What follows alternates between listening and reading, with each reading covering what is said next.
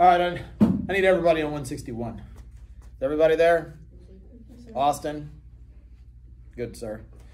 All right, now, I told y'all last week that to get the answers correct on 162 and 163, you had to read through 161, even though there aren't any like questions on it, you know, gradable pieces.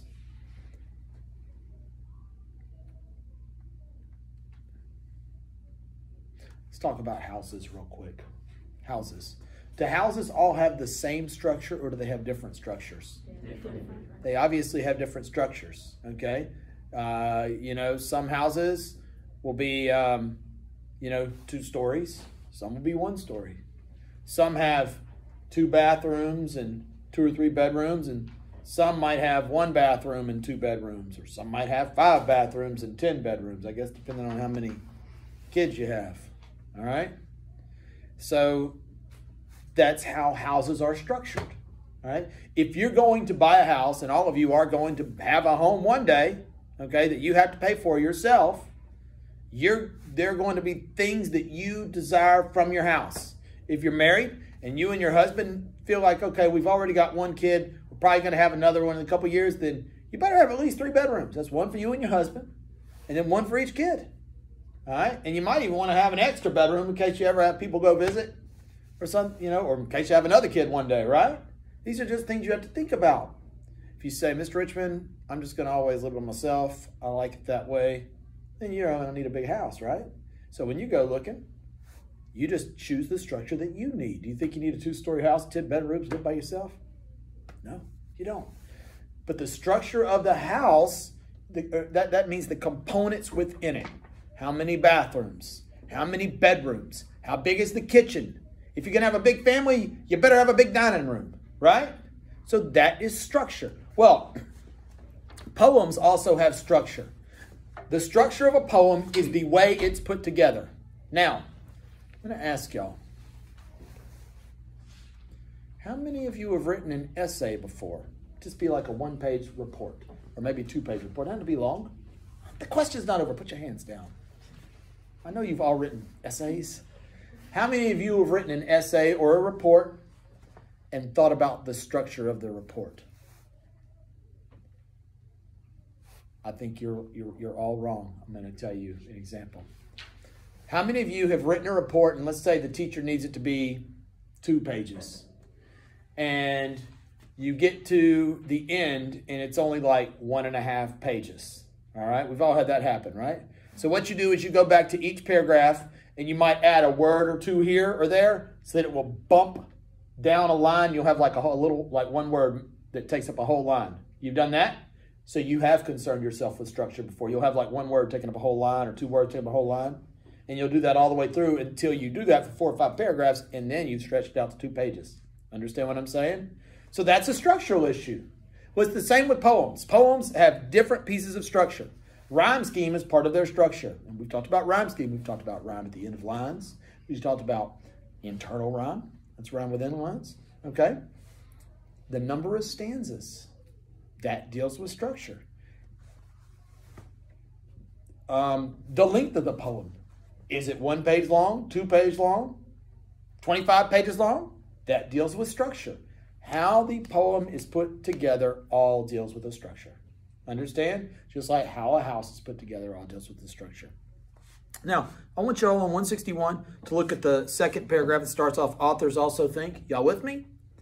Authors also think about the structure or organization of their texts.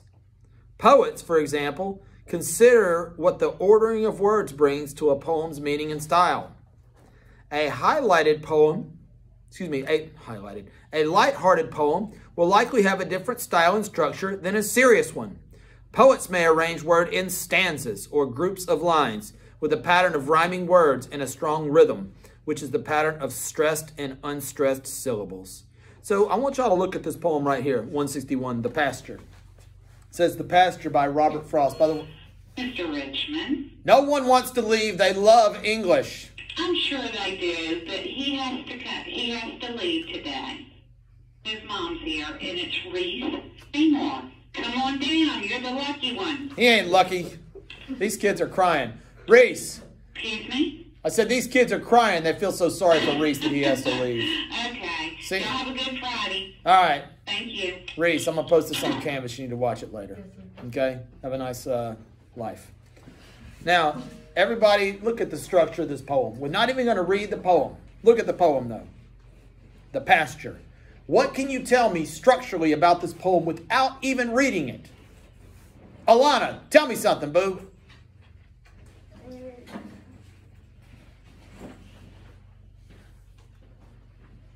It has words that look like they rhyme. It has words that look like they rhyme. I didn't know something could look like a rhyme. I thought it had to sound like a rhyme, but okay. You're making this too difficult. Look at the poem. Somebody else. Tell her something. There are 2 stanzas. You don't have to read any words to see there are 2 stanzas. Can't you see the space in the middle of the stanza is a paragraph of poetry, right? So we can see the space in the middle. So we know we got two stanzas. What can you tell me about each stanza? There's 4 lines. There are 4 lines. There are 4 lines in each stanza. So without even reading the poem, we can see a little bit of structure. We've got 2 stanzas. Each stanza has 4 lines. That means we have a poem that is 8 lines. Is this a long poem? This is not a long poem. This is like a 1-bathroom house, right? Like 1 bathroom and the rest of the stuff's like, you know, a little bitty bedroom and a little kitchen. That's all you got. You don't even have a living room in this place, all right? So we're going to read this. And I want you to think about what it means a little bit, but I mostly want you to pay attention to other elements of structure, pieces of this poem. We've already figured out we've got 2 stanzas with 4 lines per stanza. John L., you need to read loudly, okay? Go ahead, baby. I'm going out to clean the pasture spring. I'll only stop to rake the leaves away and wait to watch the water clear, I may. I shan't be gone long, you come too. I'm going out to fetch the little calf that's standing by the mother. It's so young, it totters when she licks it with her tongue. I shan't be gone, you come too. Thank you very much. Okay. What else did you notice structurally about this poem? Little components that make up the structure. Not necessarily what it's saying, but things that make up the structure. Go ahead, Christian. The second and the third one rhyme, like... The second and third line in stanza 1 and stanza 2 rhyme. In stanza 1, line 2, away. Line 3, may. Away and may, right? Yes. And go down to the next stanza. Young and tongue in the second and third lines, right? So in each stanza, lines 2 and 3 rhyme. That is structure. Okay? Without paying attention to anything that the poem says, we've got structure. Away and may, young and tongue. There's another really obvious piece of structure here. Hold on. Brandon, what is it? They both have the same last line. They both have the same last line. I shan't be gone long, you come too. Okay? Yeah, they both have the same last line. So there are 4 things right there we've noticed about the structure. We've got lines 2 and 3 of each stanza that rhyme. Each stanza ends with the same line. There are 2 stanzas. Each stanza has 4 lines. These are pieces of structure. Y'all understand? Does anybody else see anything structurally about this poem? Brennan! They both start with I'm going out to. You know what, Brennan? I didn't even notice that. You're right. Each stanza, how did I not notice that? Each stanza starts with the same 4 words. I'm going out to. Thank you, Brennan. Yeah. Now, let's continue. Let's go down, and we are going to discuss what it means in just a second. Let's go down. It says, now reread the poem. Mark any rhyming lines with letters. Underline repeated phrases. Who marked the rhyming lines with letters? Alana, thank you. Janelle and Caitlin. And Mr. Richmond. Told y'all to do this, people. You got to follow the directions. And it says underline repeated phrases. I did that, except not the one he noticed. I don't even know how I missed that. It says, how does the poem's structure contribute to its tone and meaning? Is the poem style lighthearted or serious? Let's stop and answer that. Is this poem lighthearted or serious? I think it's rather lighthearted. This doesn't seem like a really serious poem. I mean, we got a guy who's going out to rake some leaves and watch a mother clean its calf with her tongue or something. That doesn't seem that serious to me. It's just a little thing you wanted to write about. Then it says, the poem's sing-song rhythm contributes to its carefree tone, as do the rhymes at the ends of the second and third lines in each stanza. So when it says sing-song, that means you kind of have a syllable stress. Dot, dot, dot, dot, dot, dot, dot. Dot, dot, dot, dot, dot, dot, dot, dot.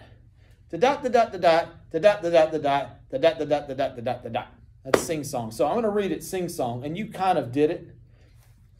But I think what the thing is saying here is that we need to even put a little more stress. So I'm going to read it. I'm going out to clean the pasture spring. I'll only stop to rake the leaves away and wait to watch the water clear. I may. I shan't be gone long. You come too. I'm going out to fetch the little calf that's standing by the mother. It's so young. It totters when she licks it with her tongue. I shan't be gone long. You come too. Okay, so still, I mean, we just don't have a serious poem. I don't think you'd write a sing-song rhythm about somebody who just, died, Now, look at the word shan't, by the way. Shan't. Kylie, tell your friends what shan't means. I know you've been wanting to share this with your classmates. Like not and... Not, and what else? Shouldn't? Shouldn't not. No. Somebody tell her. Shall not. Shall not. Oh. Shall not. Shall not. All right. Okay. It says, when reading poetry, take note of how poets use structural elements to build a poem. Look, structural elements to build a poem, structural things to build a house. Because a house is just a structure, right? So just like I tried to explain to you at the beginning, number of bedrooms, bathrooms, size of the living room, size of the kitchen, the car part, right? Same deal here, structural elements. Reading a poem out loud a few times can help you identify its rhythm, understand its overall style, and gain a better understanding of its meaning. Now, we're about to move on to the next page and read something, but I need to tell y'all, and this is the darn truth. This is the truth. Matter of fact, turn the page. When it comes down to structure, I can only show you how to notice certain things. First of all, you can notice how many stanzas there are. That's really easy, okay? That's a piece of their structure. That's very important. Is it possible to have a poem that's only one stanza? Yes or no? Yes. Absolutely. Okay? Sometimes you might just have one. Sometimes you might have 2 or 3 stanzas. So one thing you got to notice about a poem is the number of stanzas. The next thing you notice is the length of stanzas. Do stanzas have to be the same length? Can you have one stanza that's 2 and another line that's 8? Absolutely. Okay? Another thing you can notice is how long the poem is overall. Is it half of a page? Is it 5 pages? Those are all structure. All right? Then once you read it, you can notice the rhyme scheme like you guys noticed. All right? Or if a word repeats, or a line repeats, or a phrase repeats. Okay? So those are all pieces of structure that you can notice. But then I'm going to be real with you. A lot of times you're going to have questions, including some of these, that are like, in what way did the poem's structure contribute to its overall meaning that helped the author express her theme? I got to be real with you. I don't even know the answer to that question. I just know they ask questions like that. Okay? So the only, by the way, you have a test on this Tuesday. I know. Right. It's on one of the computers. You're going to love it. Okay? The only thing I can do, I can't tell you to figure out, oh, well, this thing has 2 stanzas. It must be a happy poem. I don't know. All I can do is show you how to identify the pieces of the structure and then figure it out as best you can. Okay?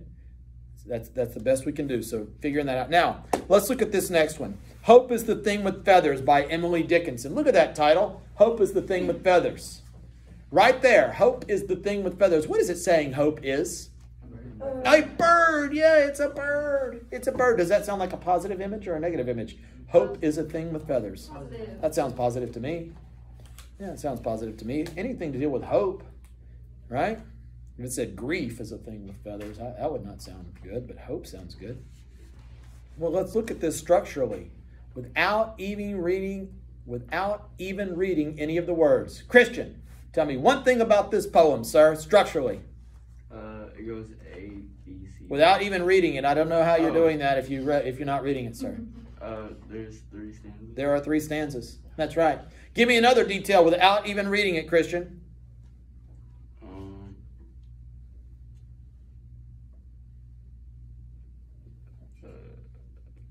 Without reading it,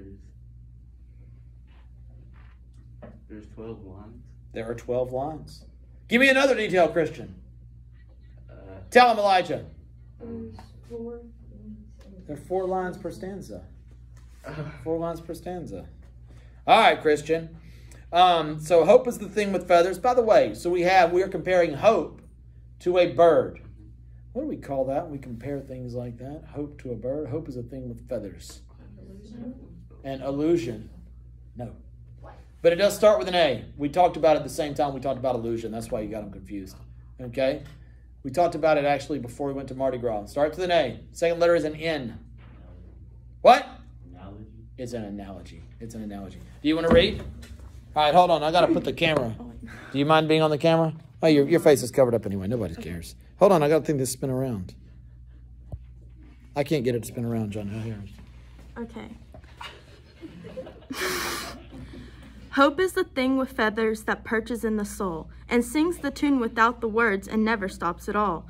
And sweetest in the gale is heard, and sore must be the storm, that could abash the little bird that kept so many warm.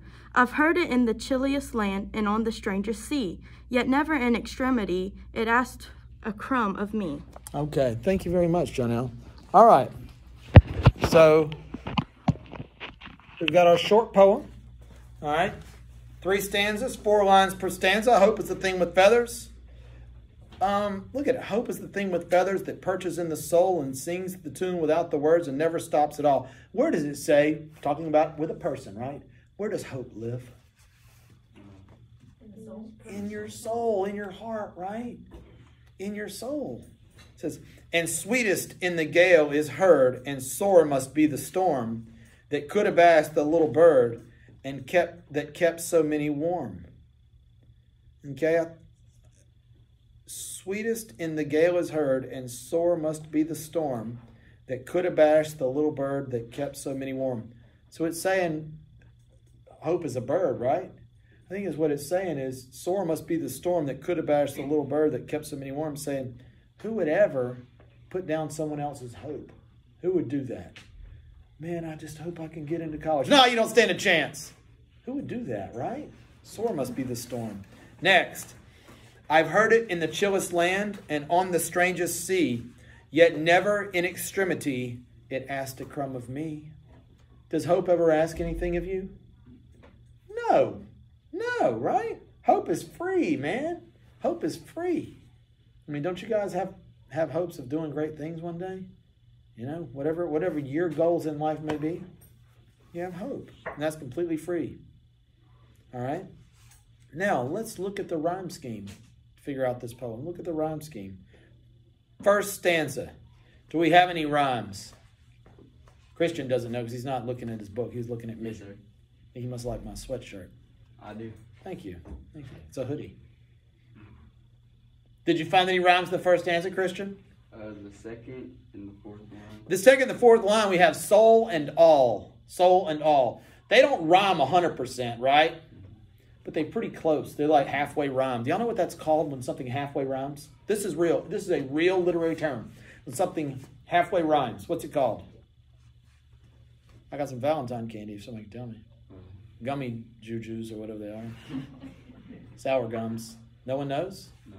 If something halfway rhymes? Half rhyme. Tried, you bunch of doofuses. You should have guessed. It's called half rhyme. Now, you know, y'all have heard songs like that, right? They can't quite get it to rhymes. They put a word that's close to it. Half rhyme. Look at the next stanza. Stanza 2. Brad, do we have any rhyme in stanza 2, sir? Herd and bird, lines 1 and 3 of stanza 2, right? 5 and 7 overall. What else? B-Rad?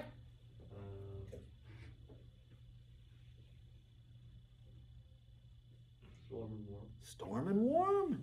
Yeah, lines 2 and 4, 6 and 8 overall. Good job. So in stanza 2, we got a lot of rhyming. Caitlin, stanza 3. What do we have?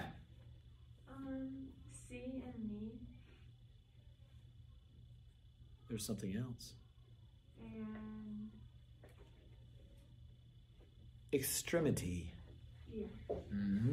So we have 3 lines in a row that rhyme there, right? See, extremity, me.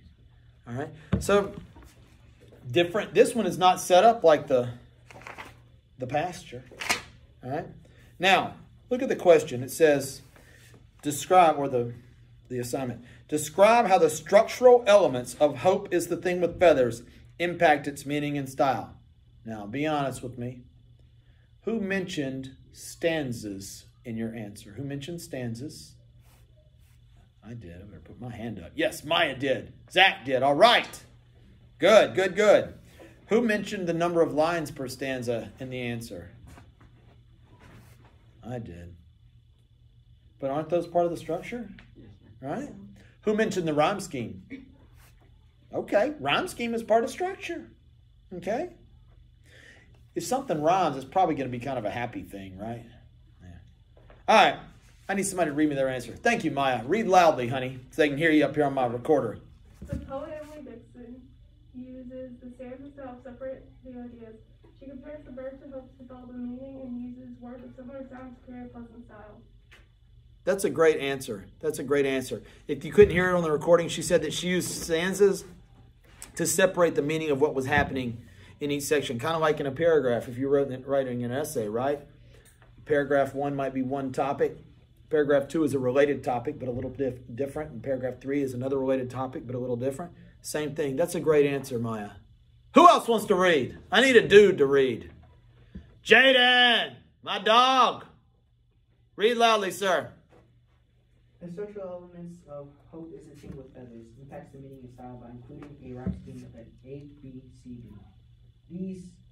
This rhyme scheme has words that create a feeling or a lighthearted tone due to the rhyming of B and B for the second line and the fourth line. That's not a bad answer. It's not a bad answer. I wish you'd have mentioned the stanzas and stuff, but that's not a bad answer. I'm going to read you what I wrote. The structure of Hope is a Thing with Feathers is 3 stanzas, 4 lines per stanza.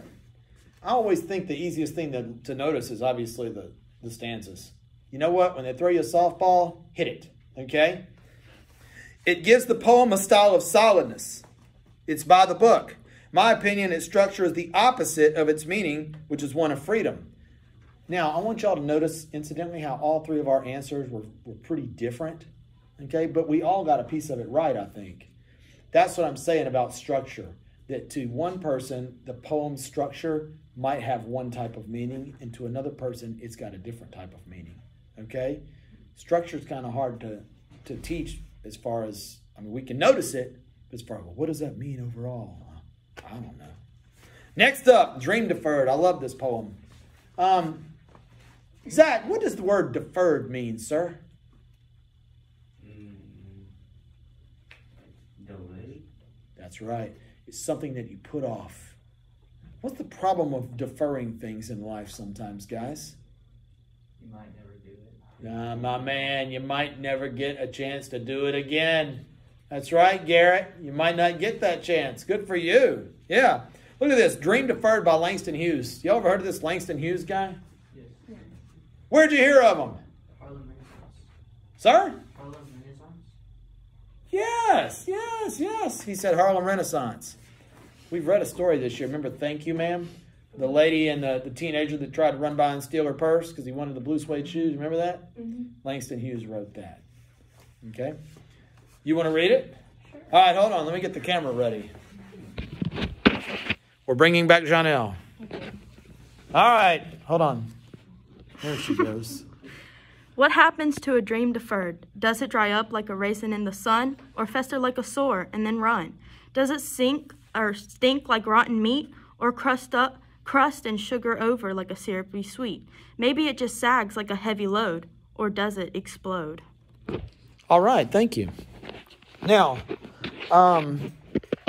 let's look at the structure. How many stanzas? 4. There are 4. Thank you, Garrett. Garrett's been paying attention. Who thought there were 3? Come on, don't lie.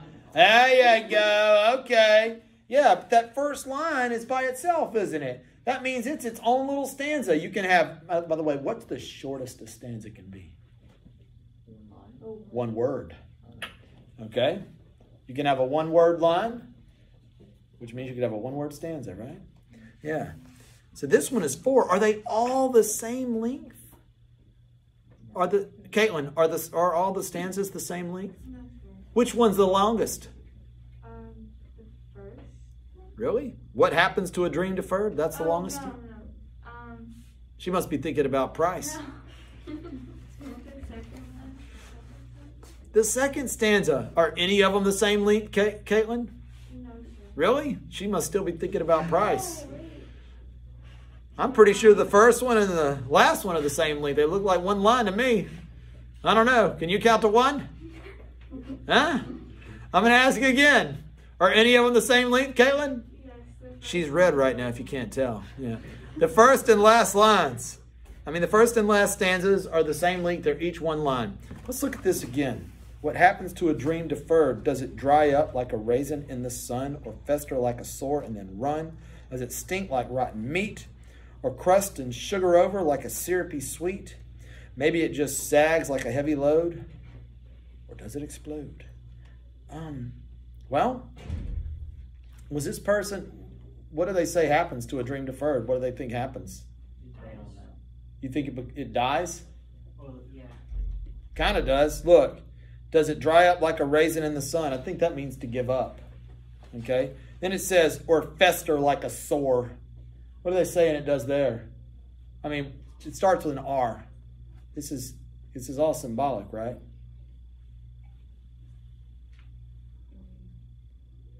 If you really wanted to do something and you never did it and it bothered you, what would you use that? What's the word we have to describe something that you wish you would have done that you did not? Yes, that's it, Callie. Yeah, you regret it. You regret it. Like coming to Mr. Richmond's class without your work and he makes you get in the front. You start regretting it, don't you? Except for one person. It's just part of the daily routine. All right. Does it stink like rotten meat, or crust and sugar over like a syrupy sweet? Maybe it just sags like a heavy load. That's another example of regret, right? Like you're always carrying this burden, this thing in the back of your head, like, I wish I would have done that. Or does it just explode? Now, we've noticed that we have 4 stanzas. We've noticed that the first and final stanza are the same length. We've noticed that the second stanza is the longest. What other do we notice about this structurally? What about rhyme? Do we have any rhyme in it? Yes. We do. Oh, wow. That's a difficult question. All right, Nicole, give me some rhyme, baby. Sun and run. Sun and run. That's right. Give me another one, Kylie.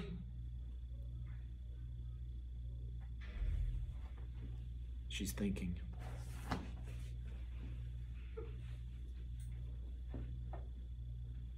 Come on, Kylie, you can do it. Elijah, help her out. Oh, sun and run. Sun and run. Awesome. We already said that. Woo! Give me another one, Kylie. This girl is good at rhyme. Give me another one. I don't know now. She's only good for 1 rhyme a day. Brad, Elijah, one of you boys, tell her something. Sore and over. Sore and over? No, wait, no. Wait. I don't think sore rhymes with over. Meat and Tell sweet. what? Meat and sweet. Meat and sweet. Golly, that was so... Kylie, can you see that one? Meat and sweet. She sees it now. Hold on, let's go back to Kylie. Kylie, I'm going to give you one. Look toward the bottom. Load. What do we have that rhymes with load? Oh, this girl, that's 2 rhymes in a day. I want y'all to notice something else. Notice the words that rhyme have question marks out to the side of them. A student pointed this out to me during first period. Look, sun and run both have question marks, right? Meat and sweet, question marks. Load doesn't, but it rhymes with explode, and explode does, right? So just notice that. Also, look at all the question marks in this thing. It's full of questions. Those are things you can notice question marks without actually reading the poem, right? It's got like 5 question marks. Let's see. Deferred, sun, run, meat, sweet, explode. 6 question marks. So that's all part of structure. Does this person seem to think it's a good idea to put dreams off? I don't think so. The first poem is about hope, right? The second poem is about not following through with things that you hoped to do. So they're rather opposite, aren't they? Now let's look at this. Hope is the thing with feathers. Structure. Alana, what'd you put for structure for hope is the thing with feathers? I put it has figurative language. Did you give me any examples or just put some words there hoping I would not look at them? Hope you would get called on. Is that what you did? No, I just put figurative language. Okay, give me some examples. Somebody help this girl out. Tell her some structural things about... Yo, Garrett. There's 3 stanzas. Thank you. And 4 lines in each stanza, right? There we go. Let's go back to Alana. Alana, give me some structure for Dream Deferred, baby. It has 4 stanzas. Oh, this kid. She's learning. 4 stanzas. Tell me something else, Alana. The last and first stanza are just like 1 line. Uh-huh. What else, Alana? She's getting it. Caitlin's over there erasing everything she wrote. The middle stanza has like 7 lines. That sounds good. What about rhyme? Do both poems contain rhyme? That's something they both contain, right? Now, look at the bottom. It says, using the chart, compare and contrast how each poem's structure contributes to its meaning. Who wrote and actually answered the question about how the structure contributes to its meaning? John L., did you? I did, but I don't think it's correct. You know what? We're here to learn. Like, I know it's not correct. Uh-oh. Let's hear it, John L. Because whenever we went over it... Hold on. Do I need to put the camera up by you? No, please don't. So speak loudly. I'm going to put the camera on you. In the chart, both poems have 3 stanzas. I need to change That's that. not... Yeah, it needs to say 3 and 4, but okay. At least you noticed that there were stanzas. She just put there's some figurative language and ha ha ha. Emily's poem has more rhyme and rhythm, while Hughes is more offbeat. I agree with that. Continue. This contributes by making Emily's meaning more calm and makes Langton's more meaning rough. I can deal with that. Continue. I need to add to it, but that's all I have. Okay. That's not a bad answer. It's not a bad answer. Do not refer to the authors by their first name, by the way. You're not friends with them, are you? No, sir. They're dead. I figured you weren't, but who am I to say? I'm going to read Grace Anne-Marie Wilson's. I thought her answer was rather exceptional. In the first poem, Hope's the Thing with Feathers, it has 3 different stanzas and 4 lines with rhymes and half rhymes. It has a light and uplifting structure that shows the reader that hope will be with you forever and won't go away, unlike Dream Deferred, that has 4 stanzas, no equal number of lines in each. It has a sharp and deep tone that causes the reader to feel and know that the dreams are not forever and that we will find new ones and get new dreams. Okay? That was Grace's. I didn't think that was bad. You know, looking at things and saying, somebody says, well, look at the structure and determine the author's meaning. I don't think we can 100% do that. But I think we can look at the structure and recognize similarities between poems and differences between poems. And we can certainly recognize rhyme schemes, lengths, understand? Sometimes they do it to be choppy. Like she said, the first one was chopped up into 3 sections, right? So that was purposely done. We have this section, section 2, section 3. It was divided purposely. That was a good thing that you noted. All right, do we have anything else that you guys would like to discuss? What is it, Christian? You don't? I thought you did. All right. What time is it? 10:26. 10:26. Okay, I wanted to read another chapter, but we just don't have time.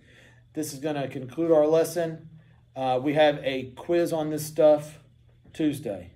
All right? That's it. You can pack your stuff.